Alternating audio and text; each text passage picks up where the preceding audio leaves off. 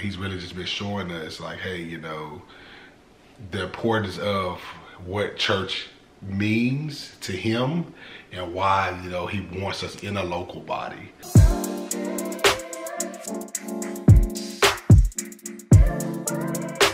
Hello, welcome. If you're new, welcome for the first time, and if you're not new, welcome back. You know what's crazy? I saw that I actually said that on like one of our very old vlogs, and I was like, how long have I been saying it? I was so like, Since the beginning of time. I've probably been saying that since like Fit and Faith days. Y'all know about Fit and Faith.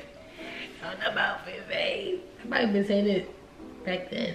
Wow, damn. I mean, that's a staple thing. I never even think about it. This is what I say when I come to camera. Like, Anyway. subscribe, follow, share, give us some topics. Hey, make it happen. But now, what's going on, y'all? Today, y'all, we got a little hot topic. You know, we just want to share with y'all, It's just you know, just transparent conversation. some stuff, yeah, that we've been going through and walking through, and just new seasons of life. As you all know, we got a son who's 3 months old. Asleep right now. Yeah, so you see, we kind of like a little lower in our tone. 2 hands. Yeah, he's knocked out. But we did want to come and just have a conversation with y'all today. I mean, a hot topic of conversation for us is, Topic is crazy. I mean, for us it is because I think, you know, everybody, as you all know, we're believers. You know, we love the Lord, we follow Jesus Christ. And, you know, with just all the stuff going on in the world, you need community, you need people around you to, you know, walk and do life with. So for us, just in this last season we've been in kind of transition season of, I guess, trying to find our balance in what it looks like to find a church home that is fitting for us. Because it's just for us knowing that we was gonna have Saya, we was going into a shift and a transition of a new season, and the Lord was speaking to us like, hey, you know, we need you to focus on him and prepare, you know, your attention and time on him. So we was able to do that when we got our leave from work, you know, we're just in a season of rest. It was like, hey, you know, that was good for us. But in that season also, what we didn't want to do is lose our intentionality in our relationship with the Lord and building a foundation for Saya and his relationship with the Lord, and even also the community of people You haven't said the point. who we built a relationship with in, you know, walking with the Lord. I did. You didn't say what we're talking about. You I did. I said we're talking about our transition. You did. You said the community is so important. You kind of jumped into that part. We're talking about the time that we have not been in a local church and what it's been like. You didn't say that part. Oh, I mean, I thought that was insinuated. My bad. I guess I had to be straightforward. But yes, what she said. That's what we're talking about today. So yeah, and she just said we haven't been in a local church for a while now. We in 2024 since a couple months into 2024. April. We took some time away and was like, okay, you know, God, what are you telling us? It's time for us to reset, refocus. You know, again, we're going through transition seasons and change is happening. So we want to make sure we're obedient to you, you know, and we, you know, love the church. We love the Lord. You know, we are faithful followers of Christ. We're always trying to grow. We love community, we love people. We just, you know, also always want to be obedient to the Lord and follow, you know, what the Lord calls us to and what he's telling us to do. Because obedience is better than sacrifice, right? Yeah. I almost forgot that good old word there. But yeah, I think I can start us off just speaking about, for me, kind of how it's been being the head of the household and the husband, and, you know, the one who is submitted to the Lord always, and, you know, coming to him for direction and prayer and answers for our family and decisions and things like that, as well as the money. She does it as well. But, you know, a lot of times for me in this season now, since we've been in this season for the last couple months, you know, I've really just seen how God is trying to call us to be more intentional with him. He's been speaking to us about so many different things, in so many different ways, even, you know, showing us our hearts of like, hey, you know, you're really not humble, you know, you're really prideful people yourself. It's just all these different things that we're like, man, like, you know, God, we know we imperfect. We never knew we were perfect because you're the only perfect, you know, person who ever walked this earth. But we're like, all right, so you know, what do we do about these things? But he's really just been showing us like, hey, you know, the importance of what church means to him and why, you know, he wants us in a local body.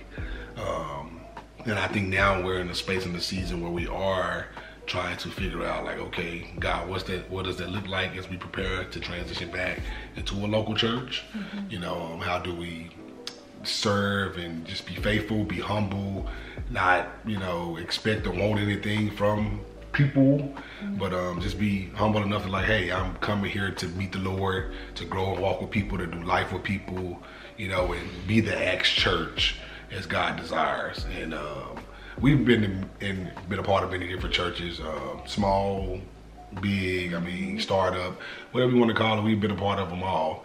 I mean, and we just know church is church. We're all people, we're imperfect.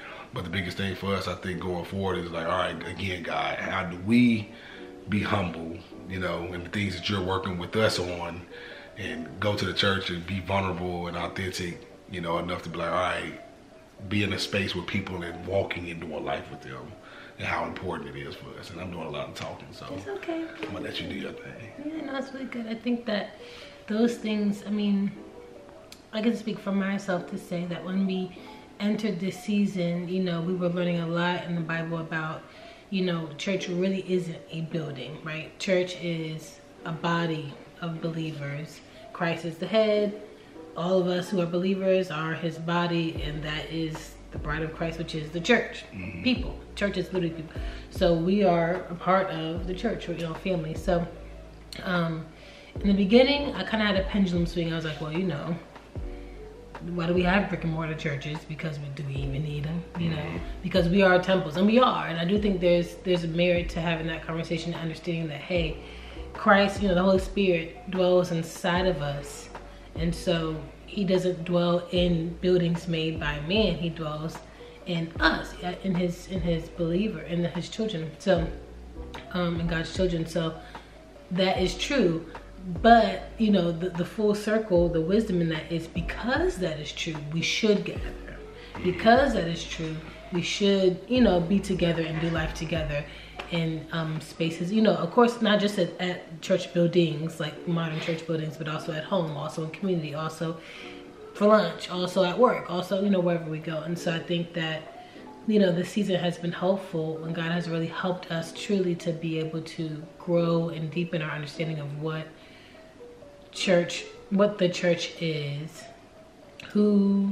how we operate, how he's called us to operate, and some key components of what makes the church. Like simple, like if you're describing something, like descriptive things, like the church is the bride of Christ. Christ is our head. The church is supposed to be disciples.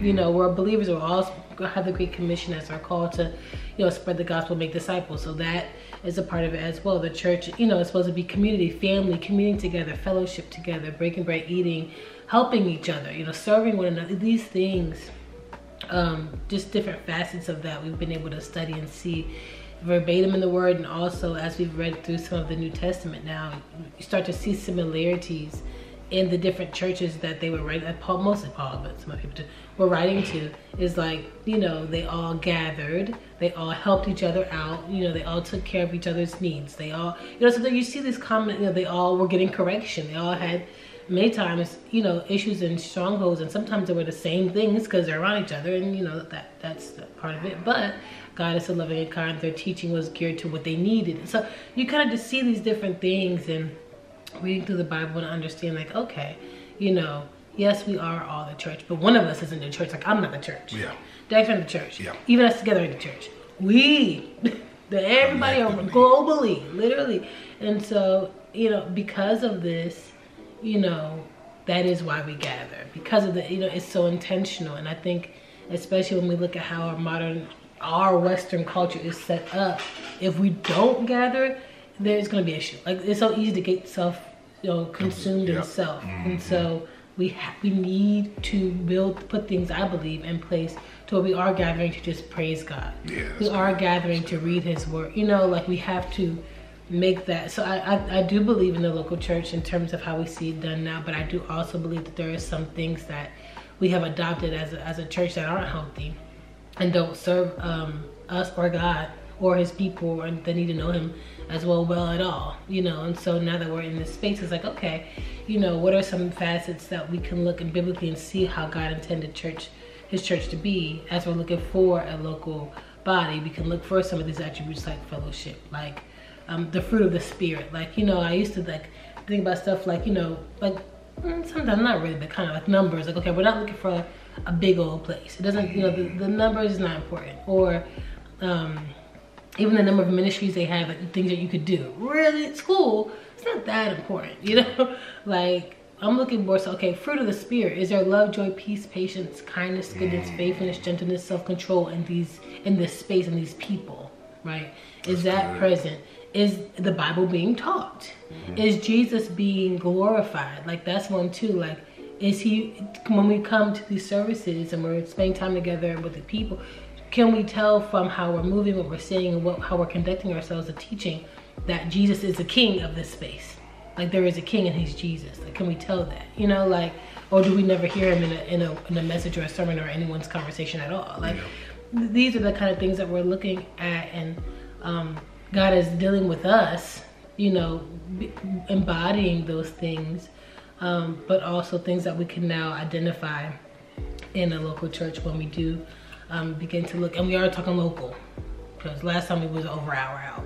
So we're talking local, like, you know, local, like something that we can actually do life with you on a Sunday, but also maybe you live like 15 minutes away, so we could also do more life outside of just the place, you know.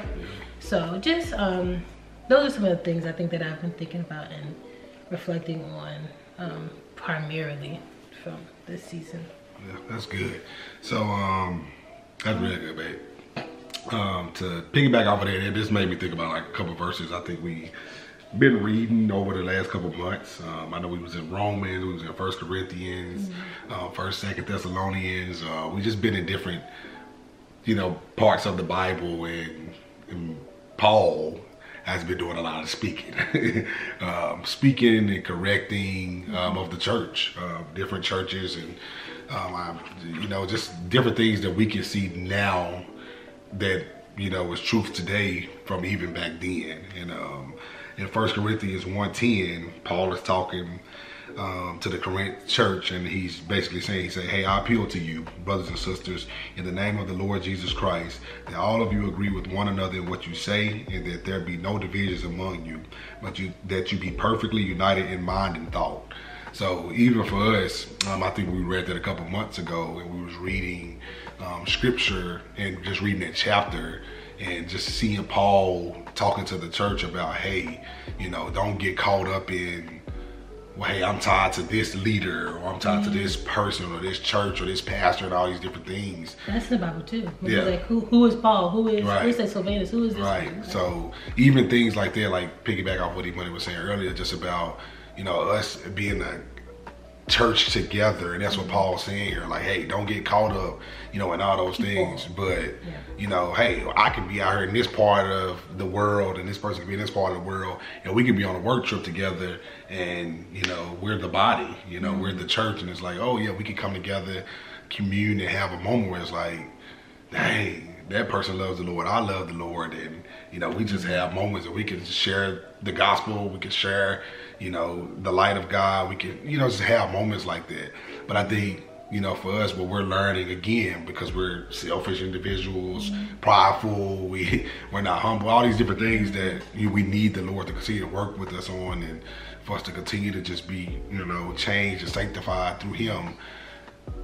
It shows us like, hey, that's the importance of the church, you know, and that's the importance of why we need to stay close to God's word for ourselves and with other believers, you know, and like she was saying, be in the word. And I was just like, hey, I'm going to fish for the word through going to a church service on Sunday, and that's going to hold me for the week.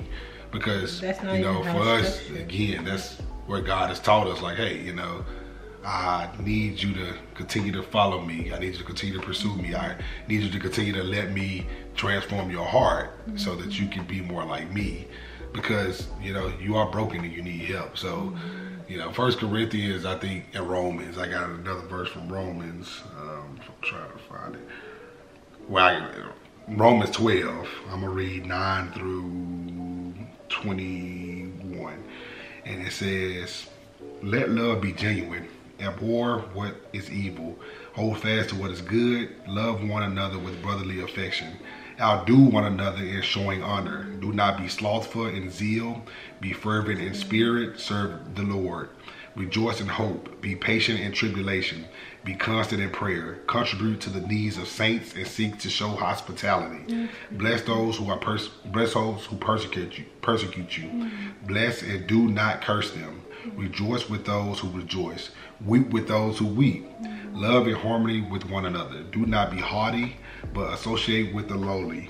Never be wise in your own sight. Repay no one evil for evil, but give thought to do what is honorable in the sight of all. If possible, so far as it depends on you, live peaceably with all. Beloved, never avenge yourselves, but leave it to the wrath of God, for it is written, vengeance is mine, I will repay, says the Lord. To the contrary, if your enemy is hungry, feed him. If he is thirsty, give him something to drink.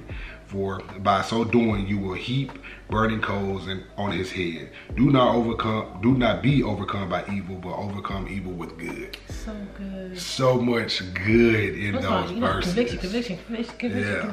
And that's kind of how it is for us when we read the word, and even now, you know, being not a part of a local body of a church, it helps us to really be like, man, like these are areas where we fall short, you know, and God is showing us, it's like, man, like, you know, plenty of it. Right, how much, you know, would it look like? I mean, and not to say, hey, you know, you have to be a part of a church to God to show you and work these things through you, but it's just something about being a part of the church that is important, that you need to be a part of this. I would say you do have to be a part, like I'm not talking about a building, but you do need to be that's what I mean. Among a body of believers, because I mean building. Yeah, that's what I mean, building. Yeah. But you do need to be in a gathering with people. Because some people really, like, I think right now there's a big awareness of some of the flaws of the local, like, building church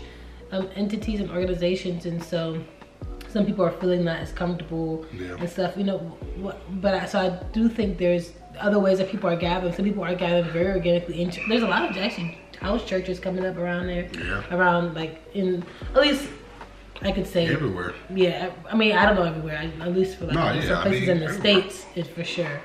But, you know, so there's a lot of stuff. I mean, I don't think it necessarily needs to look any particular way in that regard. But I do think that it is important to be committed. I'll say that we're committed to a group of believers that you are accountable to, who can correct you, who can encourage you, who know enough about you to be able to do these things in the first place. Because if no one is able to see me, and no one is able to know me enough to correct me or to challenge me or to do these things, like, I'm not going to grow. Right. I cannot isolate and expect God just to do, like, he works through people. That's why he created the church. And so there's no way possible for me to experience the fullness of his intention of what he wants to experience in him without people.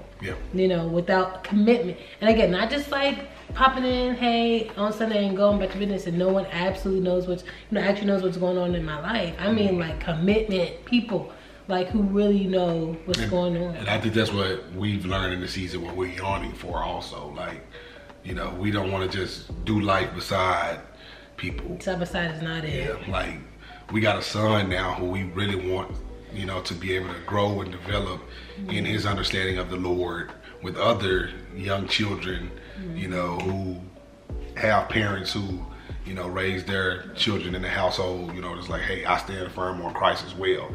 So we can all grow together, challenge each other, pray together, like this, you know, this verse was saying, like, we can actually, you know, be humble enough to, like, hey, my burden is your burden. We can pray through this.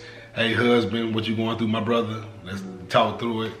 Wives, what we going through? Families, what we going through? Like, oh, your child went through that. My child went through that. Like, and husband and wives doing it as well. Yeah, that's important. Yeah, like we help each other. Yeah, God is just showing us, like, hey, you know, it's so important, and that's how I've designed it to be. Like, I've created you all to live together in community and do life together in love. And you're not going to be perfect. You ain't going to look perfect. But that's the part where you able to be humble and, you know, love each other enough to be like, hey, well, I need to take this to God, you know, so he can help me grow and see the areas of my life where, hey, I continue to fall short. And, you know, he helps me become better and be like him.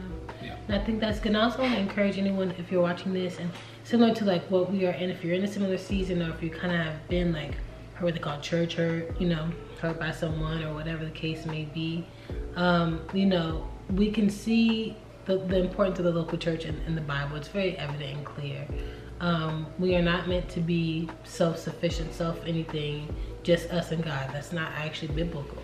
What's biblical is community. And even as we're looking at the local churches in the New Testament, you see that it was a local. Like he was speaking to, you know, what Thessalonica, that's a place. Yeah. He's speaking to people at Corinth, that's a place. So these people were gathering locally, which means they were close enough to each other to have proximity physically and do life together. And even Jesus, you know, he had his disciples and they did life with each other. When they were traveling, but they was always together. Yeah, but they were together. Right. You seen those were each other's people. They were family. Right. Like they walked and did life together. Right. They weren't family, but you know, they stood on business when it came to Jesus. And they were physically together. So right. I'm saying that to say, you know, the local church is important. Like joining a body of believers physically close to you is essential. It's very important. We can't forsake that.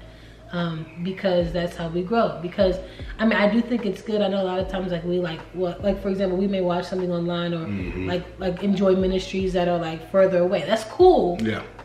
But that doesn't it doesn't sustain you. Well, that's not community. That doesn't take the place exactly of your, again, physically local. You know what I'm saying? So and even like just being wise about it. Like, and we're in an area where there's a lot of churches. You know. Like, and things like that. And they're all not, you know, great. But, you know, it doesn't make any sense for us to be going somewhere that's so far away and forsaking local people. There's people on our street who are believers. Why would we not be in community? Like, I don't think it's so good. God's will for us to step over each other to get to our preference in church style. When there's believers all around. Now, if you're in a place where there's not a lot of believers, then that's different. Yeah. But let me tell you, as for me in this house, there's a bunch of believers, right? You know, we're not perfect. We all have our flaws, but we love Him, and we believe the same thing at the core. And so, you know, I think that God, I do believe, challenges us in that way to like, hey, yeah, we can do something in the mission and go farther out, or we can connect always with someone who's in another place who's a believer as well, and then pick up because we're family. But we can't step over to people who are right in our backyard, who we're in their backyard, who God probably called you to do life with. It's not because that's what we learn. Why would we do here. that? Right? Like, because you have to ask yourself why. If you are doing that, why? Right. Or what are you looking for? That, or what do you feel like you're trying to need that these people can't? You know what I'm saying? Then challenge that. Allow God to reveal what that is, instead of just saying like, I'm just gonna go over here because, you know, it is. But that's good, because I mean, we've been talking about it, but we need to probably get some people over here soon for like dinner. Local, right? Because we, like she said, we got believers in our neighborhood all around. I'm sure there's people too probably who believe in other things, and you know, but what beauty would it look like for us to come together, you know, to start to be the change right where we are in our backyards, where it's like, hey, these are people we walk around the neighborhood and see. Yeah, it's like you could be walking and praying over somebody, you know, without them even knowing it. And it's like, oh man, that was the change or the prayer that they needed without them even knowing that you were doing it, you know. But God calls you to that space for a reason, you know. So, you know, like you buddy was saying, it is important. The local body of the church is important. Like, I know we live in the times where it's like church is big and everybody goes online, but it's okay also to say, hey, I'm to be a part of a smaller local church where, you know, it's what you need. That kind of direction of what we're needing now. But yeah, we're wrapping it up. So that's what we are. It's a transparent looking. Hopefully it's encouraging to someone. Yeah, I mean, I'm sure, you know, we love church. Again, we love people. We love community. We love Christ. We love Jesus. We just are thankful for. Love God.